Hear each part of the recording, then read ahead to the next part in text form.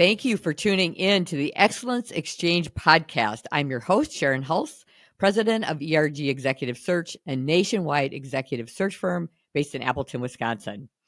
On today's episode, we are thrilled to welcome an award-winning franchise coach, a best-selling author, and a beacon of wisdom and wit in the world of entrepreneurship. Our guest's distinguished career of over 2 decades as a Fortune 15 executive and now CEO has empowered thousands of professionals to escape the clutches of a draining 9-to-5 job and re-energize their lives and careers by discovering new doorways of opportunity. Hailed as the consummate connector by her peers, her authenticity, relatability, and self-deprecating sense of humor have inspired business owners throughout the country and the world to find their life's vocation. Prepare yourself for an episode filled with inspiration, strategic insight, and perhaps even some tough love. Please welcome the CEO of the Franchise Pros and author of The Right Franchise for You, Faizun Kamal. Welcome, Faizun. Oh my gosh, Sharon. Thank you, my friend. And wow, thank you for those very kind words, but don't believe everything you hear, Sharon. Well, I'm going to tell you what, based on everything that I have read about you, every word of that is true. And one of the things I love is that you very much use your sense of humor to deliver sometimes tough messages. And I love that about you already, just watching all of your great LinkedIn content. And I'm so happy that both of us had won the Enterprising Women Award, which is how we ultimately got connected. Yes. So Yeah. Everything in the universe happens for a reason. And I love that. So let's start with, I just want to say, I'm so fascinated by your story. I mean, and you have had an extraordinary impact on so many people, just watching all of the things you do. So tell our listeners about your company, the Franchise Pros. How did you begin, to get into franchising and helping people to understand that that's a career path? Oh, wow. What a fantastic question. And I'm just so delighted to be here with you today, Sharon. I started the Franchise Pros about, at this point, 7 years ago. And I started it when I found myself adrift because I had gotten laid off from a Fortune 15 company that I was at, that I had been at for about 8 years prior. And I wasn't really sure what my path forward was going to look like. And, the path is never linear. It's never straight. There's always twists and turns. And I took my twists and turns and I ended up in the world of franchises. I think a better way to describe it would be I fell headlong into franchising and I fell deeply, deeply hard in love. I was fascinated. I'd always been fascinated by businesses. And I had finally found an industry that was not a multi-level marketing. It was not some sort of pyramid scheme, like, sell the heck out of your friends and family, and then you run out of people to sell stuff to. It wasn't, right? So and I say this because when I first began looking at franchising, Sharon, I was very critical, and I was very suspicious would be the right word, because it just felt too good to be true. Right? And I tried to see what holes I could poke in it. And I couldn't. And the more I learned, the more I realized that really there is a way in this country. If you are strategic and thoughtful about what you want your career, and then by definition, your life to look like, there's a very distinctive path that you can create for yourself and your family. And that is what I realized. And I began the Franchise Pros, which over the last 7 years, Sharon, it has grown into what's now a full-service franchise consulting, development, and sales platform. What does that mean even? It means very simply, we work with only 2 types of clients. Our first group of clients are people just like myself, corporate refugees, people who've been kicked out of corporate America, right? They've gotten laid off, or they have decided to transition out, or they have retired, what have you. And they're now saying, I'm out, but I'm not ready to retire. I still have a long, full life to lead. And in this iteration of my life, I think I would like to start a business. But I hear starting a business is risky. I hear franchises de-risk that process. But I don't know what the right franchise for me would be. We work with those clients to help them find the right franchise to get into. First group of clients. Second group of clients are business owners. Again, just like me now. Business owners who have taken their business to a certain point of growth where they're saying, man, I have an amazing product or I have an amazing service and I want to take this national. And we help those business owners turn their business into a franchise brand. And that third piece of the service that we do, the franchise sales, we then become their sales team to recruit franchisees and to help grow that emerging franchise brand. That's a fabulous story. And I love that you took something that quite frankly, can paralyze a lot of people, a layoff, especially when you're with a, Fortune 15 company. And you took it and you made it your own, and you created something that's such an amazing service and gift to other people who are very much in the same place you are. It's, one of the things that I loved about your story and why I felt so connected to you is, that's a lot of what my book's about. It's about people who are very successful, but they don't love what they do anymore. And they're trying to figure out what's next or who can I be? So one of the things I loved the most is the corporate refugee term, because I thought that's really what is so true that happens to people is whether it's a forced layoff or you're just stuck, right? You're just no passion, no energy. I got to get my mojo back. Yes. It's a corporate refugee, and it's figuring out what is the next step. And having had a franchise at one point, I agree that franchising can be a great springboard for a lot of people to become business owners. Mm-hmm. So talk to me about that transition, corporate America to entrepreneurship, because you yourself started a business. It's not like the Franchise Pros was a franchise. You started this business, right? What kind of challenges did you face in the beginning? How did you overcome them? Kind of help the people who are thinking about becoming an entrepreneur. What was that like for you in the beginning? Oof. So I talk about this in my book, Sharon. And, I will liken this to my own dark night of the soul, 40 days in the desert. Mm-hmm. Because think about it this way. And I think many people who've gone through this process of getting laid off, they will identify very intimately with this. You are, by any measure, any external measure, you're a successful adult, right? Mm-hmm. You probably have a family. You probably have a mortgage and bills to pay. You may have kids in college or getting ready to or graduating from. And you lead a very busy life. You've also gotten used to a certain lifestyle.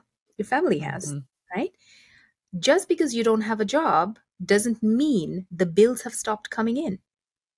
So you are in this. So this is what I call it.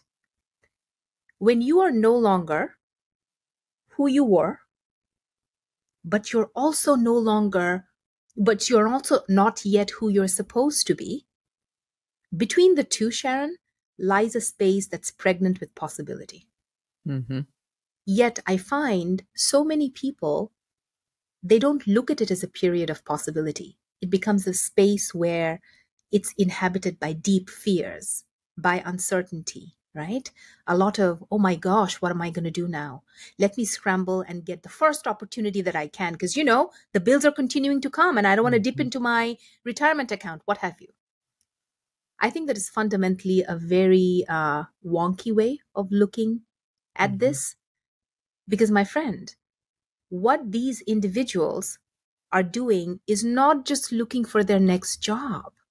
This is the next phase of their lives. Mm-hmm. Why do I say that? When I was in corporate and towards the end, Sharon, I was a mean wife. I was mean to my husband. I would come home and I would be mean to him. Why? He was an easy target. So all the stresses that I had at the workplace, I had to take it out on someone, and he was an easy target. Our daughter, she's turning 10 in August now. She was maybe 17, 18 months. This is a literal baby.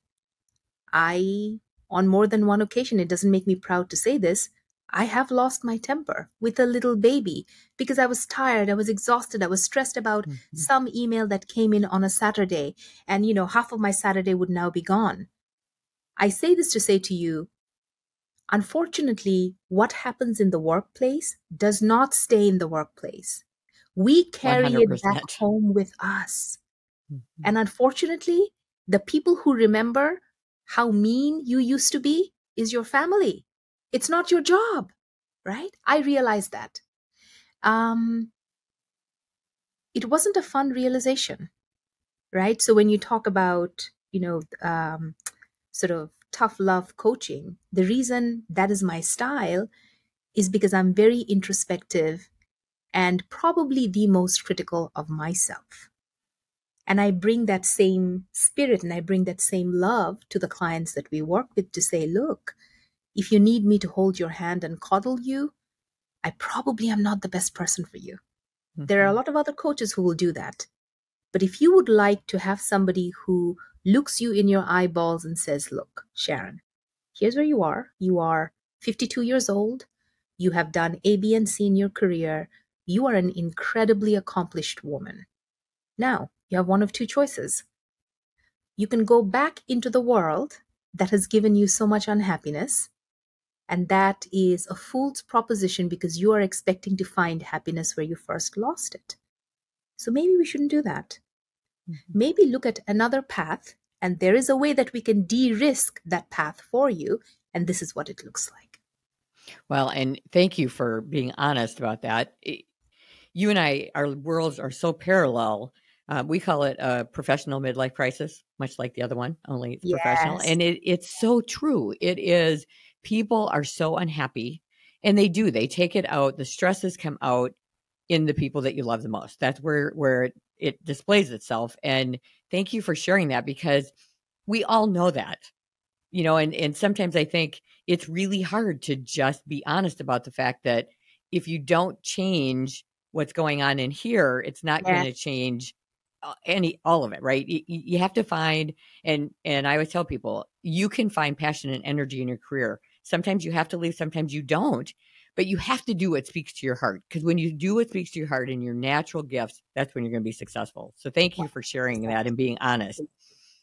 So again, I love all the what you say speaks so much to me. The whole description of a career trajectory is strategically coloring outside the career lines. Again, it is thinking about things in a way that the obvious answer is to continue to do where you earn the most money, right? Because you already know it. And people will do that. They'll go back into the same path, knowing that ultimately they're going to end up with the same unrest or unhappiness. I always tell people they end up getting so far away from what it is they love about the business, because they end up sitting in board meetings solving problems all day long, and they miss that fulfillment. So what does strategically coloring outside the career lines mean for you and your business? Let me answer you this way, Sharon. I love the question.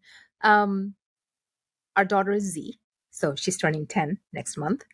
I was very conscious when she was a baby and as she was a toddler and she grew up, and she's very artistically inclined. So art is her thing.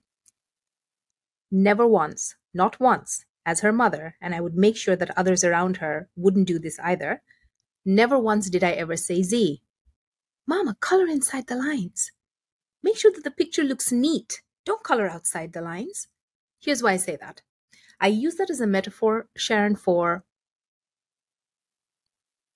we graduate from college, we enter into our jobs, our first jobs, and then we follow the career ladder. Every job we step into, understand you're handed a job description. So think of those as the lines, right? The framework, the boundary within which you, in your role, are expected to operate. And you should not stray outside those lines. Now, the stuff that you're expected to do, Sharon, may or may not float your boat. It may not be exactly within your wheelhouse. It may not even be anywhere close to what it is you love to do. And I get that that's a fact. I get that people need jobs. But here's what I suggest. And I say this especially for someone who has zero desire to ever start a business. So if your listener today is listening to this and they say, well, that's great, Faizun, but look, I just always want to have a job. I've always been an employee. I have zero desires to start a business. Then this is for you. Whatever job you find yourself in, figure out those 2, 3 things that would just change the trajectory of each day, each week, each month, each year, if you were able to incorporate a little bit of that in there. So, I'm trying to think of an example. I'll use a silly example. Maybe in your deepest heart of heart, what you love to do and what you are known for within your friends and family circle is Sharon throws the best parties ever. Period. End of story. Well, okay, but she's a research analyst in her job. How the hell is she going to do this? Well, could you volunteer and say, folks, we have a Christmas party, we have a this party, that party. I will be the one that takes the lead on that. Whatever those little creative things that might be that helps you expand the scope of your current job description, in my book, is coloring outside the lines. That's one. The second piece to this, Sharon, that I would share with you, there is no rule, there's no law that says that somebody who barely knows you, doesn't know you, has never interacted with you, says to you, Sharon, I need you to play within this space, and you shall never stray outside of it. That never sat well with me. I always rebelled against that. And by the way, that is something that I find happens to be one of the leading traits of somebody who has that entrepreneurial spirit in them. They're always looking to color outside the lines. Absolutely. Well, even I think as a business owner, I've often said to my team, first of all, when people work to their natural gifts, they excel. So figuring out what your natural gifts are, you can excel in your career. So if they love to write, or if they love marketing, or whatever that is, like you said, incorporate it into your current day.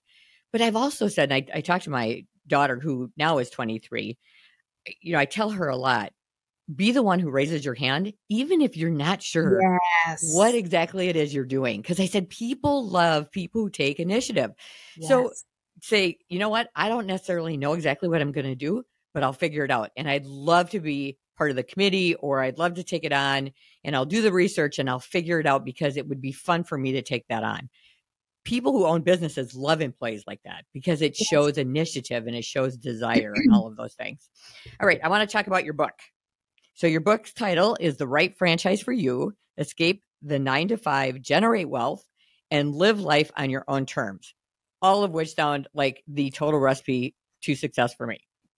So it was even nominated by Forbes for exclusive inclusion into their executive library for executives, which I didn't even know they had. It's amazing. What inspired you to write it, first of all? And then who should read your book? Let's talk about, if somebody's gonna listen to the podcast and they're gonna go out and they're gonna pick up your book, who's your reader? Wow. What inspired me to write the book? When I found myself in that transition phase, Sharon, I had been laid off, but I had not yet started the company. So that space in between, it was easily one of the most difficult periods in my adult life, because it raises a lot of stuff inside you, right? It's a very, very, very elegant technical term called stuff. And all this stuff was, oh, maybe I'm not good enough. Oh, I know it was through no fault of my own that I got laid off, because the company was having rifts all over the place. But still, I feel a little bit, pardon my language, shitty about myself. Right. Do I have worth? I mean, I thought I was an accomplished adult, but here I am sitting on my couch at 11 a.m. on a Wednesday. Why'd they pick me, right? Right? Why'd they pick me? So you go through all of this stuff in your head, right? And the process wasn't easy, but that process made me who I am today. And so when I started my company, Sharon, and I wrote the book at this point, I think this is now 5 years ago, 4 or 5 years ago, I wrote the book because I wanted to share, the very honest way in which I said to you, I wasn't really nice to my own family. I wanted to be able to write about the yucky parts of a huge life transition, such as you got laid off and now what do you do? It's not all, cake and unicorn. The It's good not. stuff obviously comes, but there's a space where it isn't all that great. I wanted to be able to talk about that. Very importantly, I also wanted to let people know by no means should you feel that you are the first person who's gone through this, and by no means will you be the last person that ever goes through this. There's a community of us, and these feelings that you're going through, you're not that unique. You're not that special. Don't think that. We all do. We all go through this stuff. Who's the book for? I get this question a lot, by the way. The book is actually not just for somebody who's looking to buy into a franchise. It's not for them. You read out the title of the book, and I will mention the very last phrase in the title of the book, which is live life on your terms. Sharon, franchising is only the vehicle through which I live my calling. But my calling, my purpose, is to be able to help another human be able to figure out how they can live life on their terms. So for anyone who's in that phase where they're thinking, again, doesn't mean you have to buy a business or start a business. Wherever you might happen to be in your life or career, this is a handbook for somebody to try and figure out for themselves, first and foremost, where am I headed? What does this next chapter look like for me? And is this something that I really truly want to live? Because ultimately, I think the best thing about living life on your terms is the time freedom that you get, right? We talk about money, we talk about wealth, we talk about expensive houses and cars and vacations, and those are all great. I'm not knocking those. But ultimately, in my book, the true signifier of wealth is the wealth of time freedom.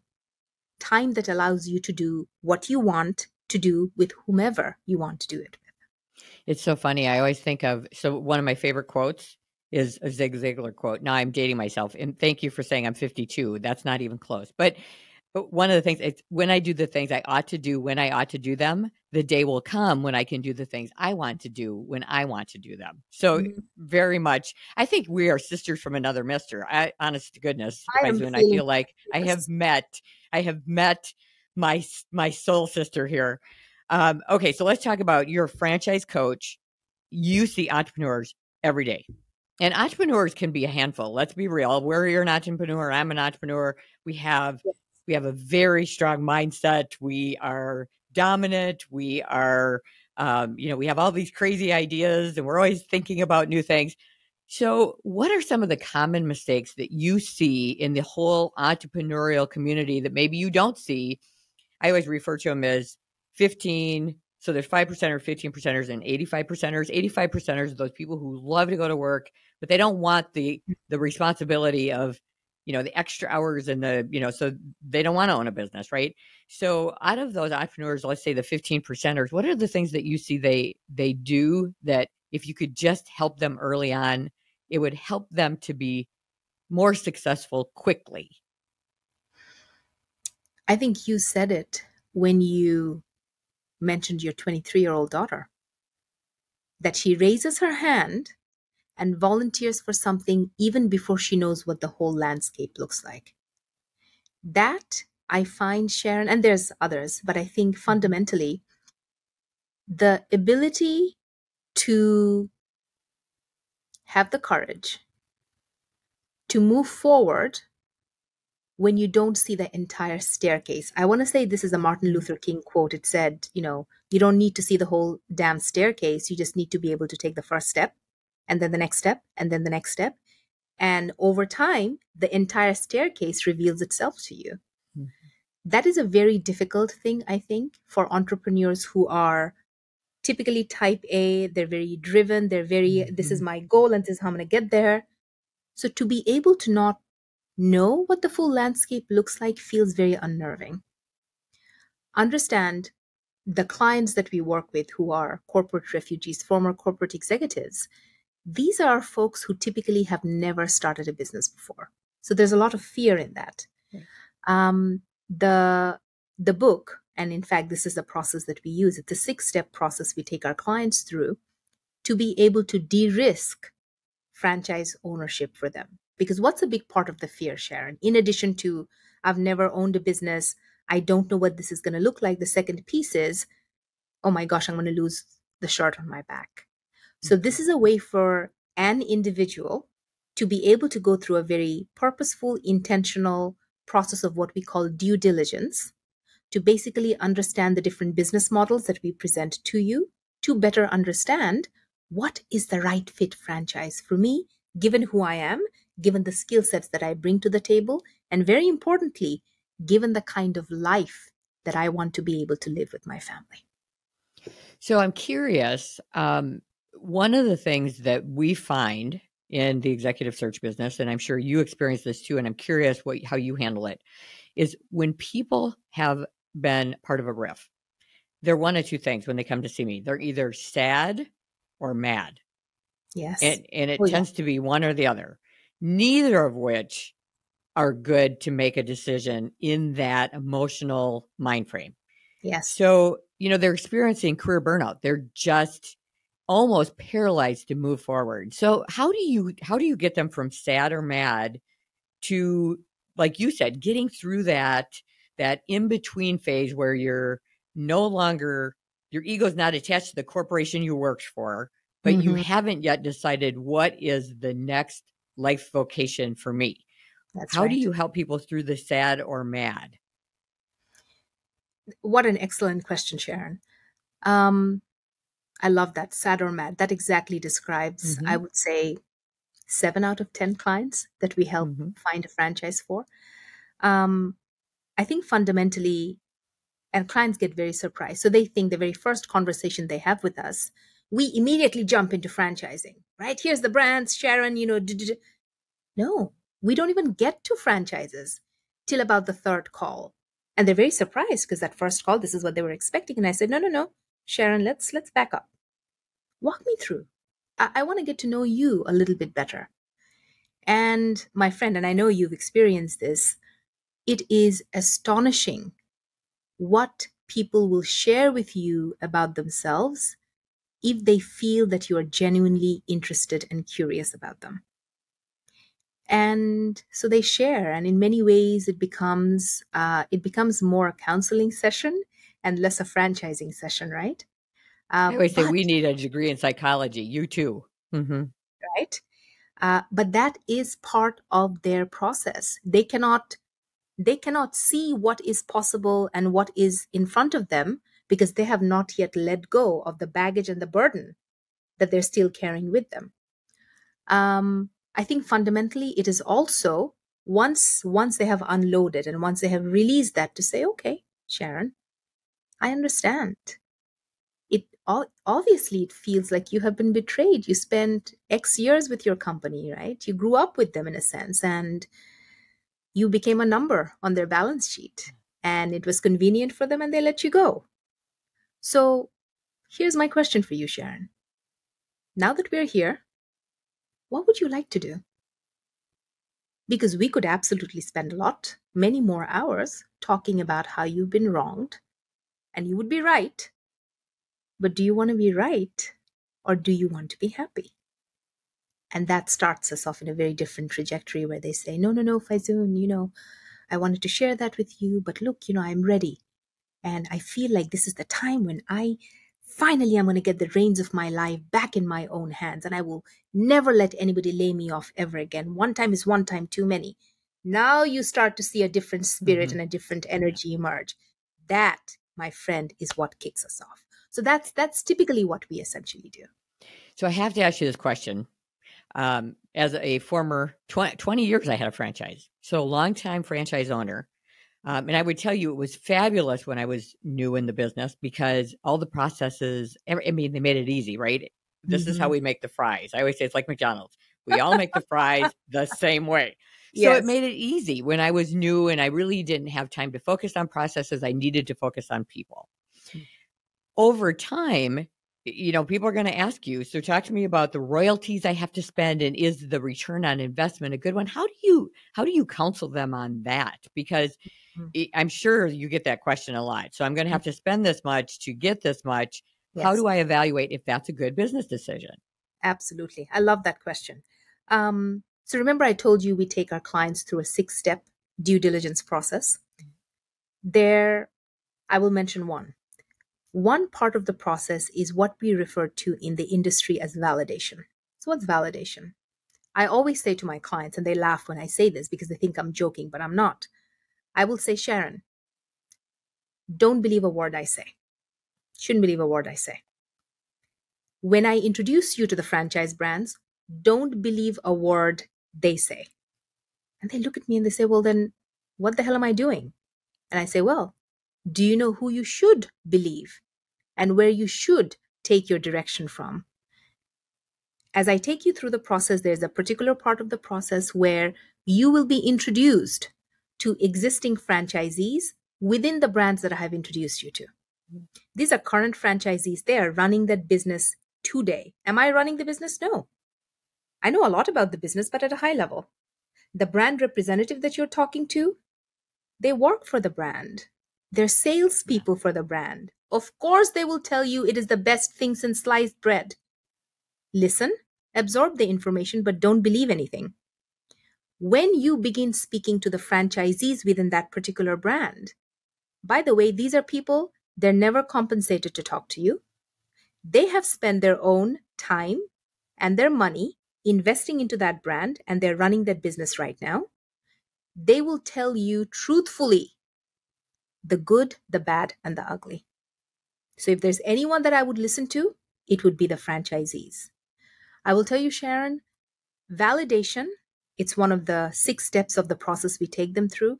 I call it the heart of the process. This is where you really get the granular details of, okay, well, what does a life in the owner of a franchise of a flower shop look like?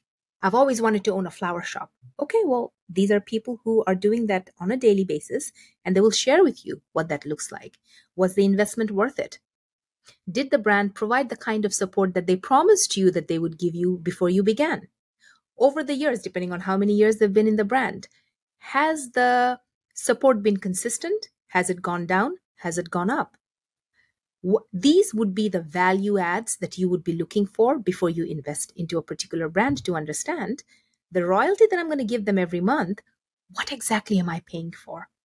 That is the fundamental question that they're trying to answer. That is such great advice and 100% true. I mean, over the years, I've talked to many a potential owner of the franchise, and it is true. We know that we're going to see them if they decide to buy into the franchise. Yes. So we want to make sure that we give them, like you said, the good, the bad, and the ugly for sure.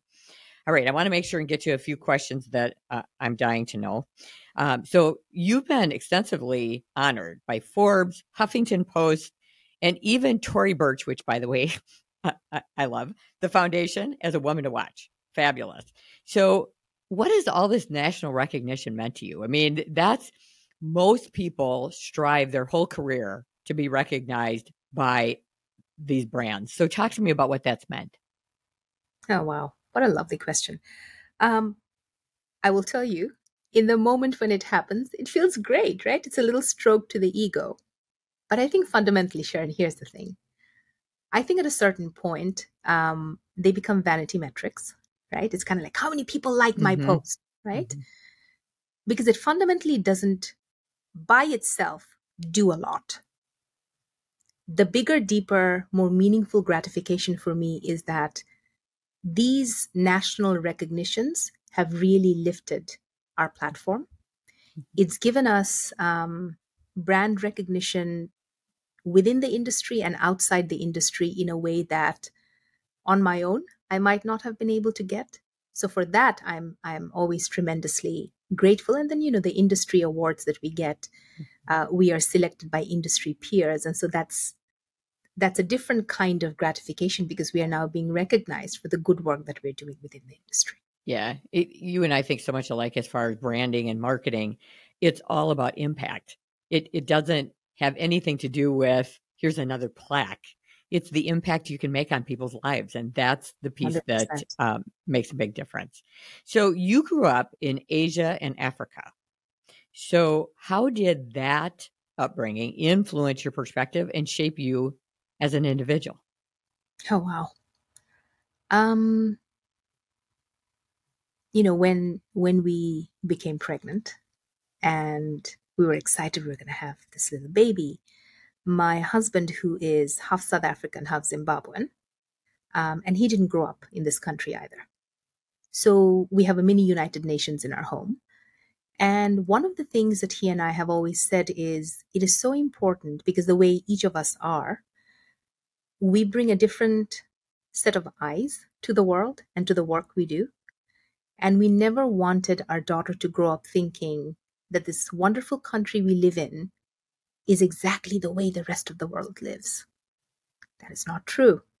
So to be able to live and work in, at this point in my life, Asia, Africa, Eastern Europe, it's allowed me to look at seemingly disparate dots and be able to connect them. You know, one of the things that we have done for our company, it's one of the funnest things that I do is to be able to create these strategic partnerships, strategic alliances. And many times I've been told, "What? Who are you guys working with?" And then they start to see the dots connect. But to be able to do that, I think very importantly, Sharon, what that does, it allows you to step into the world with kindness. So when you think of the times we are living in, right? If there's anything that anyone needs, everyone needs, is to have a little kindness in their lives, right? It allows us to do that because I might have just met you. I don't know what's going on in your life. Let me give you that little bit of grace. So even if you are not exactly what I had thought you would be or how I would want you to behave with me, let me be able to have the foresight to give you that grace and give you a pass and keep moving, right?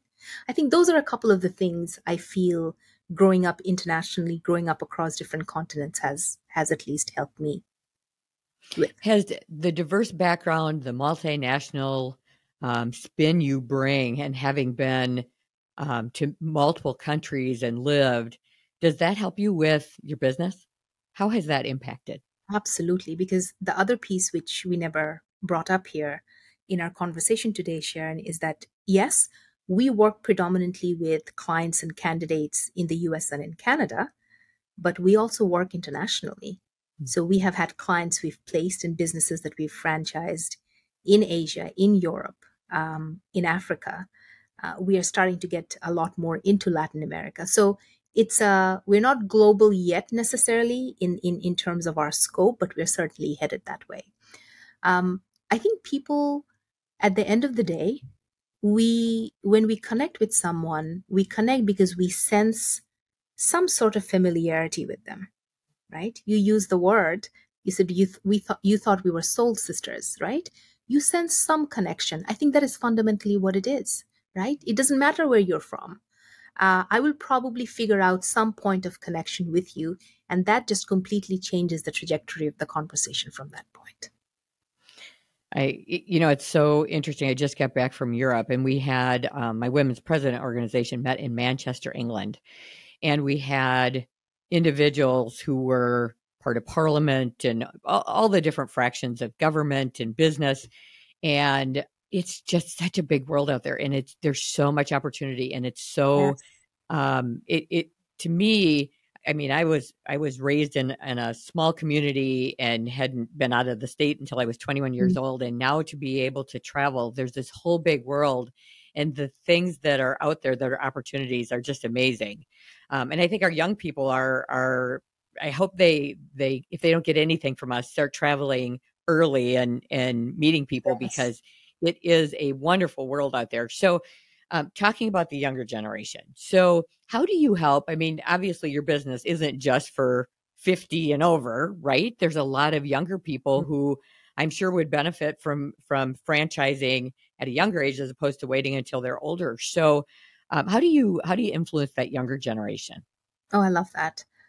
So, within you're talking about something that is very close to my heart. So at our company, our social mission initiative is called Franchising for All. And through that initiative, we work with undergrad and graduate schools around the country, where we come in, we do master classes on how to find the right franchise. If you've even, if you have even one entrepreneurial bone in your body, or if you're a business owner, you've ran a business for a couple of years, have you ever thought about turning it into a franchise? We do master classes. We have provided at this point thousands of copies of our book to students around the country. Again, my intent is always, let's get people earlier on in the system. Let them know as they step into the world of work, whatever work looks like for them, let them understand corporate America is a fantastic option for millions of people, but it is just one option. What are the other paths that you could take? So introducing this concept of entrepreneurship, and again, I always say this, it just doesn't mean franchising. You could start a business on your own and never franchise it, and that is just fine. But entrepreneurship fundamentally is the backbone of our economy. Small business owners are the lifeblood of the economy, right? Mm-hmm. And if more Absolutely. younger people knew that, they would, I think they would have yet another, another quiver in their bag, another, tool in their toolbox, if you will. As a listener, I can't imagine that people aren't thinking, how would you know if your business should be franchised? I mean, how do you know that you have a product that could be duplicated and other people start their own franchise doing what it is you do? How do you recommend to someone, you have something that should be duplicated, that should be franchised? Absolutely. Oh, I love that question. I think first they should sign up for one of our master classes. They're complimentary, they're free to attend. And this is exactly what we take a deep dive into. But to answer your question in sort of one sentence, and there are a handful of things we look at, obviously, but I would say the biggest acid test of franchisability is your business currently profitable? Are you making money? And the answer to this question, Sharon, can only be a yes, my friend. If it is anything other than a yes, then let's put a plan together to get you to the stage of profitability. Because at the end of the day, one of the biggest reasons that somebody will give you a certain amount of money, invest in you, and then invest their life energy in growing your business is because you have showed them a path to profitability. Yes, that makes total sense. So this was lovely, and so much great information. But I do, for listeners out there that may want to find you, what is the easiest way to find you, Faizun? Absolutely. They can check out our website, thefranchisepros.net. My husband says this. He says, I've never met a stranger in my life. So reach out to me. I have been told also, now I don't know if this is true, I have been told that there's only one Faizun Kamal on LinkedIn. So apparently it's not super hard to find me. I live on LinkedIn. Send me a message there or contact us through the website. I'm just always delighted to chat with people. It's unbelievable, Sharon, the kinds of things people around the world are doing. So I'm always up for a chat with anyone. Well, and you have a tremendous LinkedIn presence, which is how initially I found you. And I have to say, you're probably one of the best dressed LinkedIn people I also see. So you have a fabulous wardrobe, of which I'm jealous. So Faizun, this was amazing. Thank you so much for your time today. And again, let's stay connected because this has just been delightful. I love it. Absolutely. Thank you so much, Sharon. Take care. Bye now.